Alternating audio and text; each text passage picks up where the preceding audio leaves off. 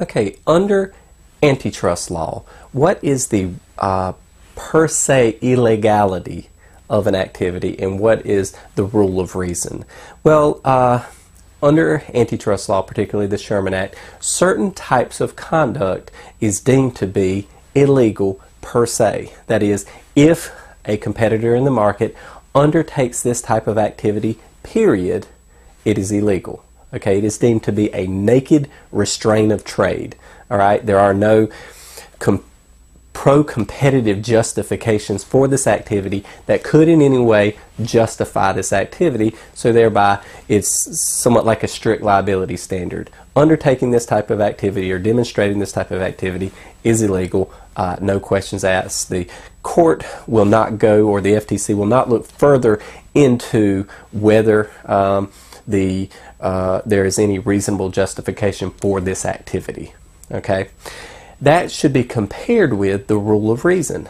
This is the second and lower standard for determining when conduct by market competitors is anti-competitive and thereby unfair to consumers. Now, the determination of whether something is fair or whether there is a reasonable justification for the activity turns on whether there are any pro-competitive justifications for this conduct that otherwise could result in unfairness or any competitive market conditions. So the court will simply evaluate the total mix or combination of circumstances out there to determine whether there are any pro-competitive justifications and how do those pro-competitive justifications weigh against the potential negative or anti-competitive impacts. Some of the factors that the court will or FTC will consider will be the facts peculiar to the particular business, actual or probable effects of restraint, that is the extent of potential anti-competitive effect, the history of the restraint, the purpose of the restraint, the scope of the restraint, the convenience to suppliers and consumers, and the creation of new products if it somehow promotes competition in that way. So anyway, this will be a sliding scale against the potential anti-competitive effects associated with this type of activity, and then these potential positive pro-competitive justifications there.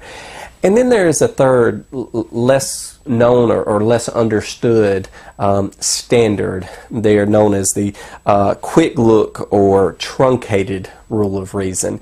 And this is when certain courts in certain situations will allow, in what would otherwise be per se illegal activity, the court will allow the defendant to present evidence that the conduct actually does not fall under a per se illegal standard, that it's should not be considered per se illegal. And this is normally some evidence or justification of a pro-competitive outcome of that type of conduct rather than it simply being anti-competitive per se by nature. And if the court is convinced by this information, then it will go on to a full-blown rule of reason investigation. If it's not convinced by this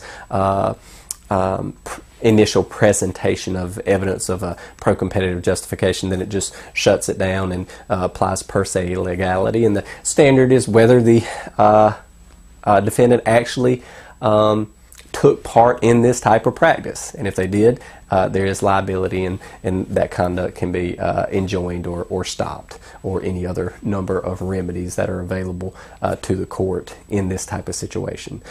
So those are the standards. Primarily we're going to focus on per se illegality versus the rule of reason.